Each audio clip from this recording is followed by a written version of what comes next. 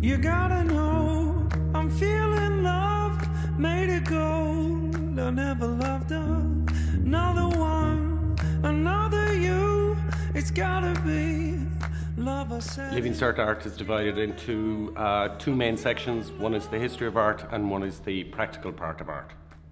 The practical part is then divided into three, which is life drawing, still life or imaginative composition and craft work.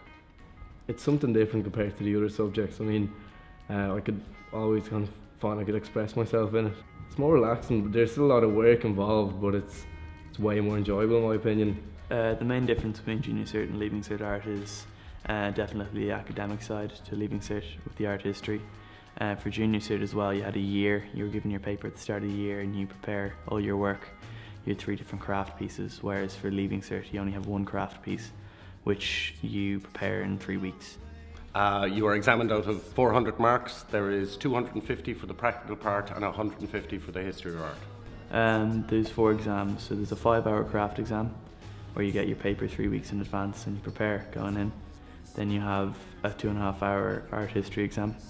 You have a 1.5-hour life drawing exam, which is drawing people, and then a 2.5-hour still life where you set up a composition with objects.